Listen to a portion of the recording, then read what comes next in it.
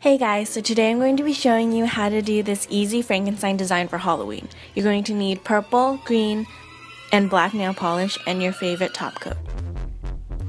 So for the majority of your nails, you're going to have a green to black gradient, so take a makeup sponge and tap and repeat on your nail until you get the opacity that you want. I use liquid latex for easy cleanup, so you just want to take that off before the nail polish dries. Then take a small dotting tool or a small brush with black nail polish and create stitches. Sorry about covering up the nail, but basically you're just going to create a long line, then two smaller lines to create something that looks like Frankenstein stitches.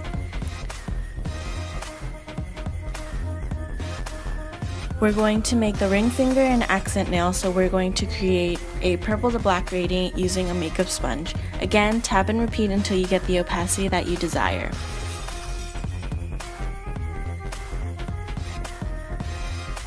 Then finish off with a top coat, and that is the Frankenstein nail design. I hope you guys enjoy the video. Please subscribe and let me know what type of designs you would like to see me do.